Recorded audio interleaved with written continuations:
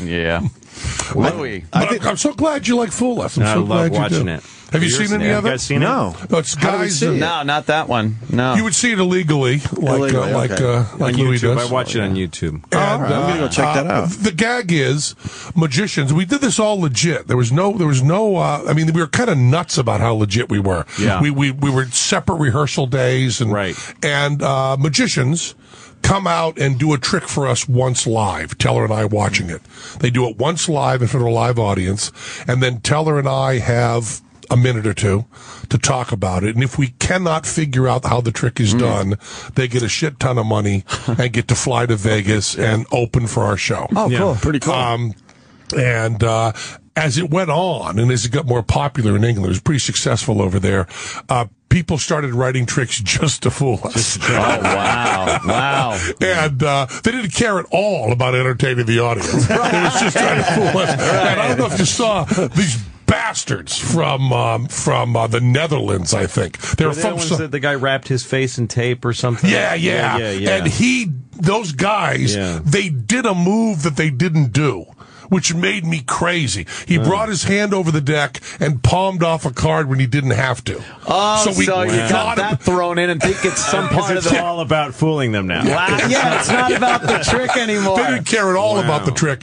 And our good friend, Johnny Thompson, who's the best magic mind alive. He's just a genius. Right. He was in charge of helping them.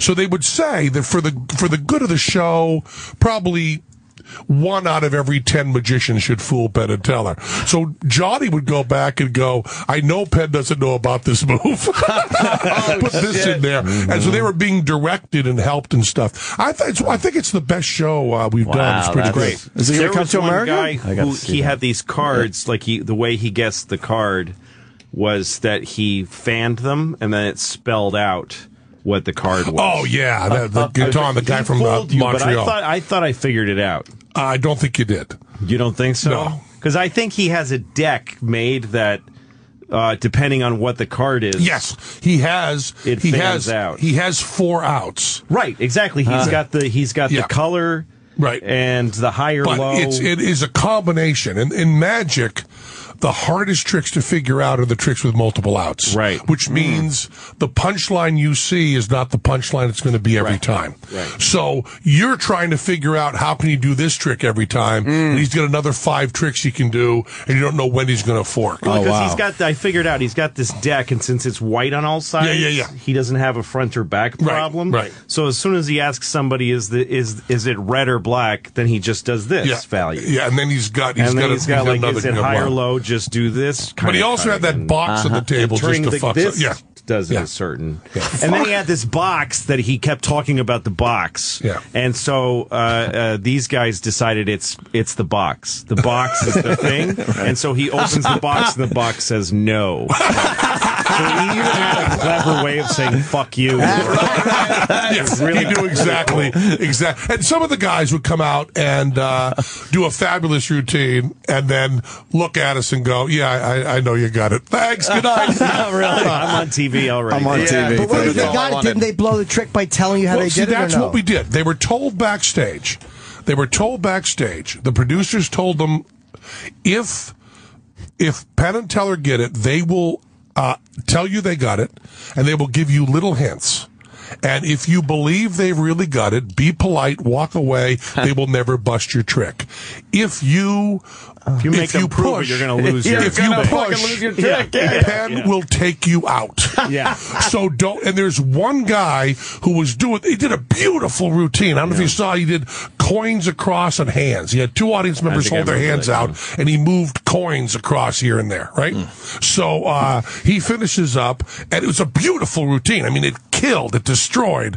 And he was kind of punk goth type guy. And Teller and I go to our little discussion where the audience can't hear. And Teller goes, the coin shells are magnetic.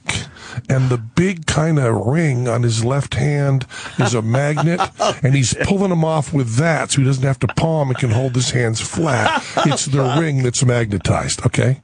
So I go, yeah, okay, cool. So they come to us, the audience hasn't heard this, and I go, oh man, great routine. Never seen that done that well. That's great. I think we've got it. I think we have it. He goes, well, I don't think you do. And I go, yeah, okay. Well, what I'm asking is, would you be able to do that in a different wardrobe than you're wearing?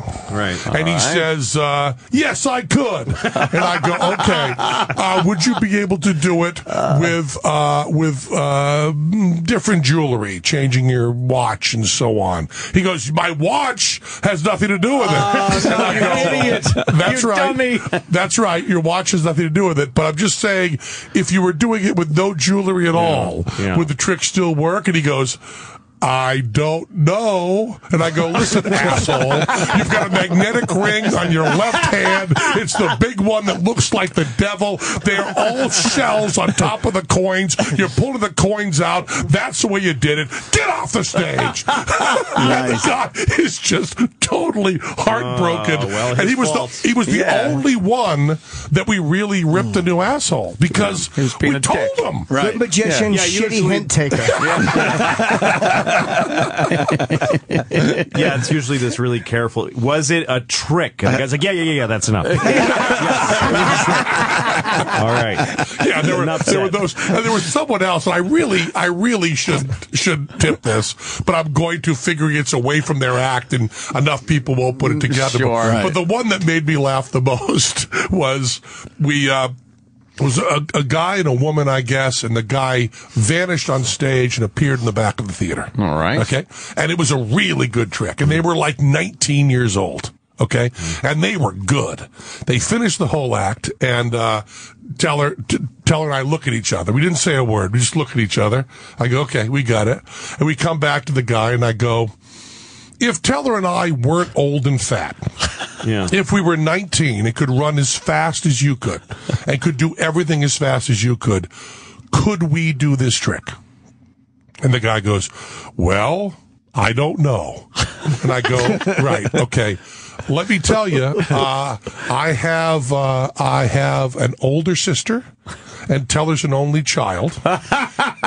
If we could run as fast as you, could we do this trick? Well, is there a genetic component to your trick?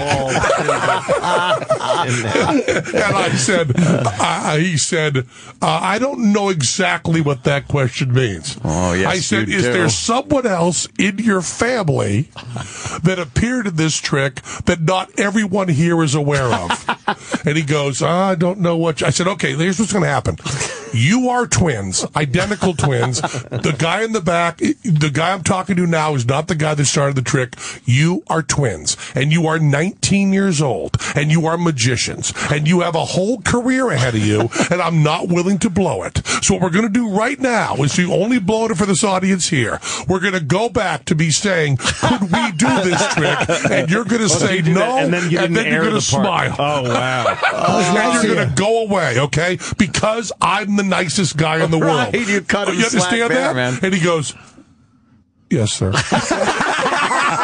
So I go, okay, audience, back to the applause. And there's no director or anything. I'm just doing this on my own, director. And then the director comes to me and goes, I really want to use the hunk of you saying they're twin. I go, I really think we shouldn't. You don't wreck their careers. Yeah, well, they can't use that again. And I'm sure they used that twin thing in more than just one trick. Sure. Fucking girls. Good, Well, no, for the rest of their lives. I mean, there is a famous magician who is a twin, and you don't know it. The great Dan Tom. You could do worse, though, than dissuading a couple of 19-year-olds from being magicians. Absolutely. That's true. Or you could, the two of you twins, They you might could just go go into get a porn. skill that is actually... You could go into porn and make some real money. That's right. That's right. You're twins, for Christ's sake. A more noble career. I wonder if there's any magic porn. I wonder if there's porn that involves sleight of hand. Let me just... You have you've thought of it, right? Well, just now. So there's a porn version of it. Right, that's right. Well, hold on. Were they identical or fraternal? They were close enough to fool very close. That was such a bad joke. I actually had a real explanation on it.